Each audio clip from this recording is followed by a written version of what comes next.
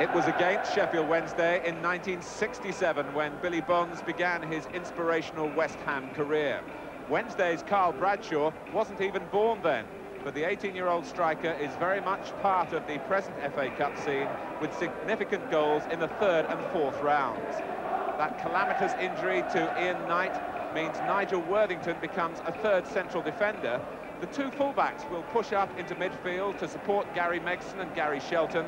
Up front, Lee Chapman is suspended, Mark Chamberlain injured, so in comes 19-year-old David Hurst. For West Ham, no Alvin Martin or Paul Hilton, they're both injured. Steve Walford is at left-back with George Parris now in midfield to compensate for the absence of Alan Devonshire. It's a midfield into which Stuart Robson has settled very quickly. And at the sharp end, the double act of Tony Cottee and Frank McAvenny. The referee is Howard Taylor from Oadby in Leicestershire. And the majesty of Hillsborough enhanced now by the covering of the Kop end at the cost of £500,000. It's a perfect setting, rich in FA Cup tradition. The pitch is flat, softened because today is the warmest day of this week in South Yorkshire, though there is a firm strip down towards the near touchline. West Ham attacking the Kop end in the first half. This is Pike. Cottee and McAvenny ahead of him. He dwelt too long. Megson. It was David Hurst who made the tackle on Jeff Pike and worked back well, but then ran out of idea. Ward, straight into Sterland. That could have gone anywhere, but it's found Glyn Snowden.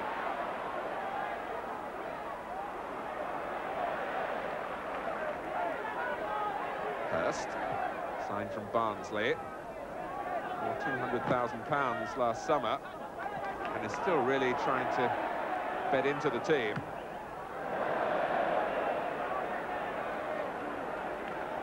But what a good acquisition Laurie Madden has been here, a free transfer. And now at 31, fully established in the First Division.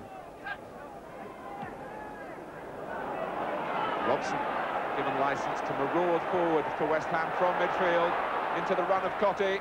McAvenny, second time it counts. West Ham in front. 10 minutes. There have been suggestions in this part of the world that Frank McAvenny has been found out this season, his second in England, and that's why the goals have dried up.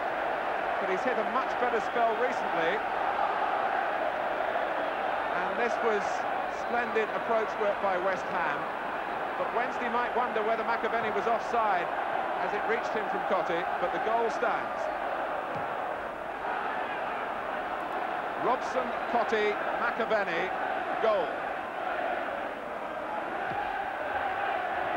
Splendid start for the team who were knocked out of the FA Cup here in the 6th round last season.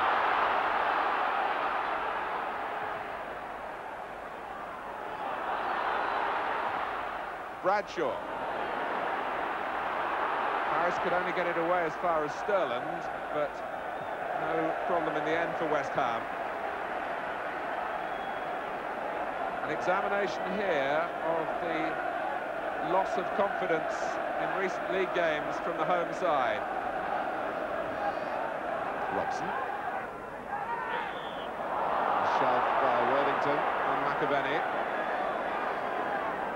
Hoping now to get enough goals to catch the eye of Andy Roxburgh and get back his place in the Scotland squad. It's a good one to miss last Wednesday, that's for sure. And Ward's shot. Rocketing up in the air off the fine defending of Hurst and Megson. Cottee turning Worthington, and it could easily have been two, and should have been really. Stuart Robson with the goal gaping. But Wednesday tentative again, with Worthington rather easily tricked by Cottee, and then Robson getting it bouncing just in front of him and high over the bar when he should have scored.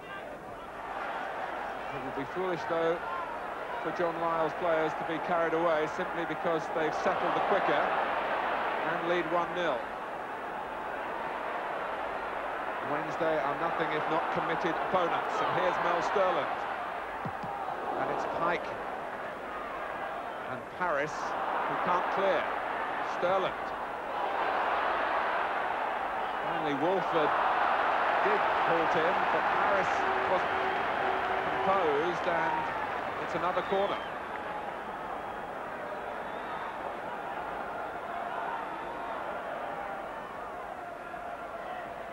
Came off McAvenny, that's Gary Shelton. Phil Parkes, who still finds time to smile in the midst of a cup tie battle. He might not have seen it until late. It was McAvenny trying to avoid doing exactly what he did, which was flicking it on, and Shelton who came in. Marwood has looked the most inventive forward player for Wednesday so far. Bradshaw, good flick. Hurst, still got something to do here. Snowden is there. Snowden, beaten away by Parkes. Only scored once since he came here from Doncaster Rovers, where he was quite a prolific marksman.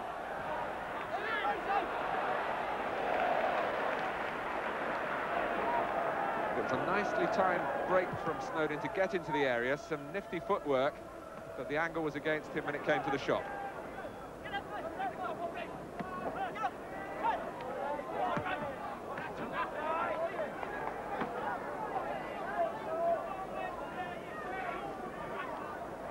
Bradshaw, nicely taken by Marwood. Promise here for Wednesday. Shelton! West Ham caught by a quick piece of thinking and a throw, and it all stemmed from there. That's lifted the spirits. Bradshaw did exceptionally well to set up Marwood, and then Shelton simply powered it past Parkes.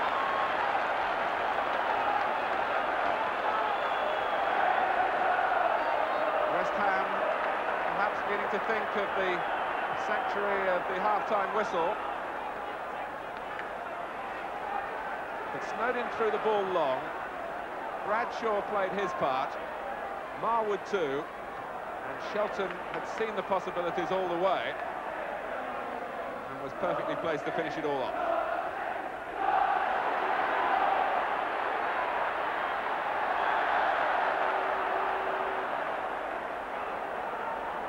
Advantage played, and here's Ward, and that will be a free kick. He fell into the area but was fouled outside, and Mark Ward sometimes burns a short fuse. Bond's arm raised by the far post. McAvenny making his run, and it's all decoy. Ward sent it into the cop.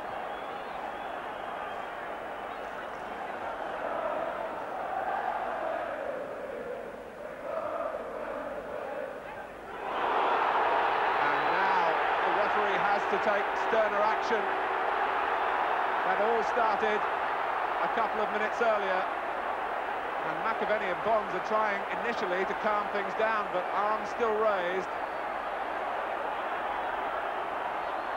Now Howard Taylor will call out the guilty parties here, and Mark Ward is certainly one of them, and he'll want to speak to Glyn Snowden as well. This is how it happened. Tempers still high, and Snowden went across in retaliation to what was just competing for the ball, and both players had their names taken. That is the end of the punishment. And indeed, it is half-time. Well, Frank McAvenny gave West Ham a splendid start, and perhaps, in his mind, answered some of the critics in the Yorkshire area of his poor scoring record this season. He gave West Ham the lead. But 5 minutes from the interval, Gary Shelton caught West Ham cold following a long throw from Glyn Snowden. And it's Sheffield Wednesday 1, West Ham 1 at half-time, and a great deal of football left in this fifth-round cup tie.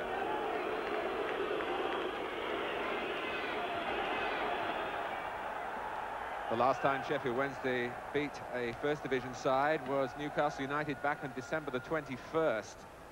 The last 8 league games, only 3 points.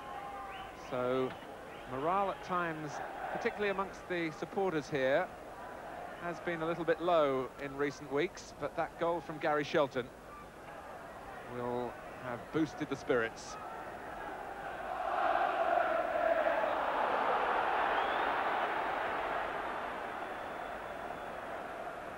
In from Marwood.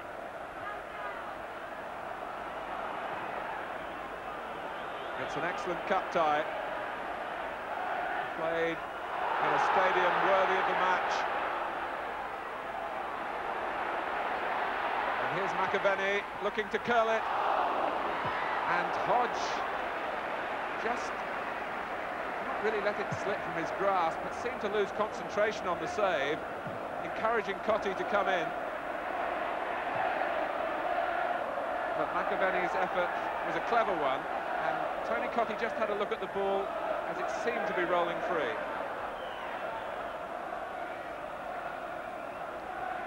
Shelton first to the loose ball, which came off McAvenny. Here's Laurie Madden, the Londoner in the Sheffield Wednesday ranks. Sterling, Marwood, and Sterling too strong for Walford. And Parks snaked out an arm and hauled it in to his relief. His 19th season of football at this level, and he needed all his nerve and experience then to rectify the damage.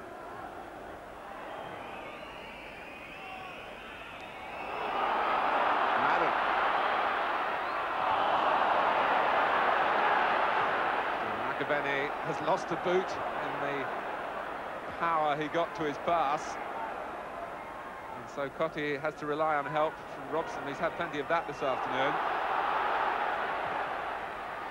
and Hodge had to hang on.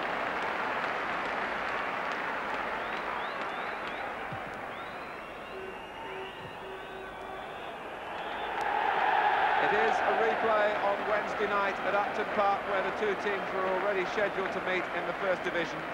Gary Shelton equalised Frank McAvenny's opener for West Ham, the 2 goals in the first half.